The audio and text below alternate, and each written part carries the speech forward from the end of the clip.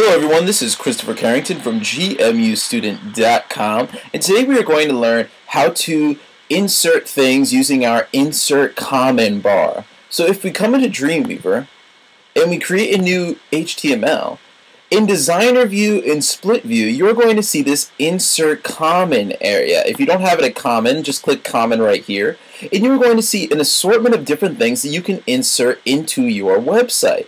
So the first thing that we are going to do is let's insert a hyperlink. So let's click hyperlink, and if you wanted the text to be, let's say, Yahoo, and then the link to be http://www.yahoo.com, and click OK, then when that person clicked that Yahoo, they would be taken to Yahoo. That would be for an external link. If you wanted to do an internal link inside your website, you would click this. You would type in About Us, and you would go to your Browse folder, you would find your About page, you would click Choose, and then you would click OK. And now they would be taken to your About Us page. So let's highlight those and delete them.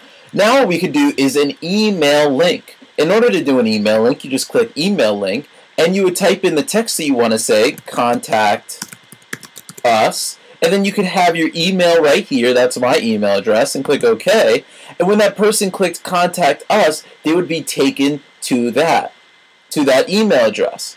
Another thing that you can do is you can do a named anchor. I'll go over that in another tutorial. You can do horizontal rules also. So let's say if you did home, clicked enter, clicked horizontal rule, clicked enter, about, click enter, horizontal rule, enter, I don't know, contact, enter, horizontal rule, enter.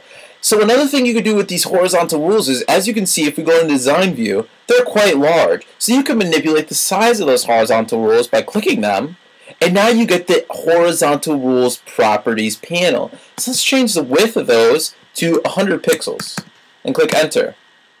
And now let's change the alignment to left, and now you have a horizontal rule like this. So say you wanted all of them to be like that, just click that horizontal rule, hit Command or Control C, click the other horizontal rule, Command or Control V, click the other one, Command or Control V, and now you have horizontal rules that look a little more, I don't know, they just look better, I guess. So that's how you manipulate your horizontal rules. Let's highlight all this, Command or Control A, delete. Now you can insert tables. If you click Table, you will come to the table's properties. I'll go over this in another tutorial, but let's just keep it at 1, 1, and 100 and click OK. And now you have a table that is 100% of your width of whatever your website is going to be. So if you click outside of the table, and then you won't have the properties panel of the table anymore, but if you click the table, you have the properties of the table, so you could change it to, let's change it to 400, instead of percent, let's change it to pixels. And now you have your table over here. You could change it to center align. So that is how you insert in a couple steps to how you manipulate that table. And the last thing we're going to go over is the images. So let's click that table and delete it. So now let's go to our images. If you click this little arrow right here, you have,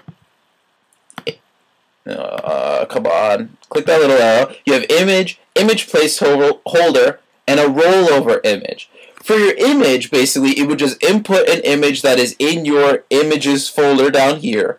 For image placeholder, if you click that, it will have width and height, and you could give it a name. So let's just call it default or something like that, and click OK. And then you could click and drag it to change the width and height. So this would basically be like if you knew that you had an image that was 300 by 300 in the width and height properties panel. You see I'm changing it here. You could just put that in there so that you could do things around the image so that you might not have the image right now, but you can manipulate it. That's image placeholder. And with rollover image is basically you have one image that is, when you open up the website, you see that one image. And then when you roll your mouse over that image, it changes. So it has a hover effect. You usually see things like this with like toolbars, if they'll have like a home icon and you hover over it and it might change colors. So you'd have two different images for it, and then you would have when clicked go to URL, and you would say if it was an image that said About Us, and then it was like red, and then you had another image that was blue when they rolled over it, and then when you clicked it, it went to about.html. So that's how you do images and image rollovers. So this is a brief, this is a really brief synopsis of your insert comment bar. Those are probably the ones that you are going to be using the most. So thank you for watching. This is Christopher Carrington from gmustudent.com, and I hope this tutorial was useful.